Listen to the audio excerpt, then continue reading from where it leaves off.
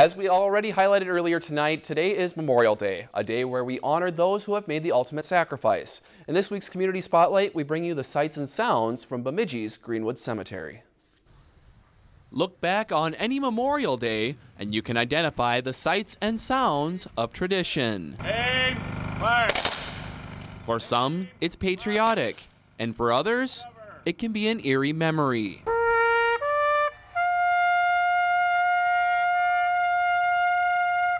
All across the nation, communities take time to reflect and remember those who proudly served on behalf of a proud nation. It's not a day for picnicking and boating and all those things. I think it's more a day for solemn remembrance for those that paid the price in battle and for those that have gone on by other means. At a time when patriotism seems to be on the rise across America, For the ramparts we watch. the importance of remembering our veterans continues to grow. Every opportunity for a combat vet or someone who's been mobilized that has seen some action to come back and see this gives them another outlet to release that pain that they might have.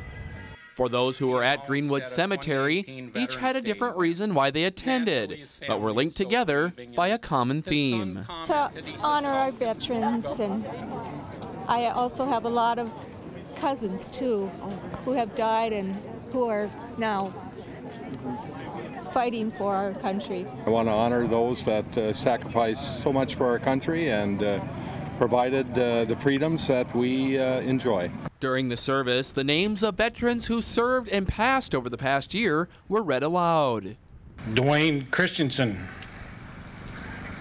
Dean Schnell. An emotional moment for those who came to remember, but an important factor in teaching the importance of the holiday. We're kind of discombobulated and disjoined because there's so much nonsense going on, and this is a way to bring it all together for one single reason. In a nation where life moves fast, it's important to stop, Aim, fire. think,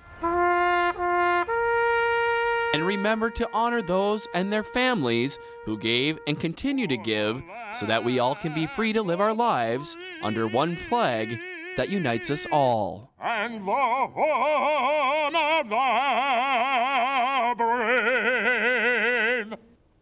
If you enjoyed this segment of Lakeland News, please consider making a tax-deductible contribution to Lakeland PBS.